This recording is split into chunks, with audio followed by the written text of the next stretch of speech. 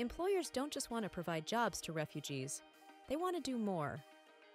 I think a big problem in our industry right now is in recruiting young people into it and showing there's a path to a career and success. And I think this program allowed us to show the benefits. In the first cohort, we had a gentleman named Mohammed, very quickly established reliability, hard work, and just quickly became a leader of the team. You know, I think that a lot of the people that come through this program would consider hospitality, tourism, accommodation as a career. It's something that our industry as a whole has wrestled with. Trying to get people interested in being in hospitality as a career is not as easy as you would think.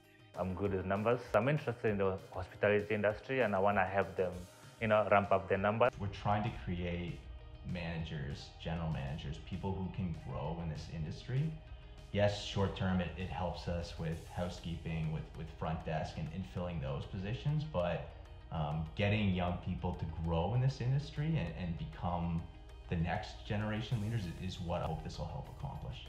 Participating in this program and just being a part of the community that is this program, which I really see is it's greater than just the individual property. There's a bigger picture, even community-wise. That's something that has been a hidden opportunity that we've seen, is just the community of Tofino being a part of this program as well. Become a champion employer, hire refugees, and create welcoming workplaces.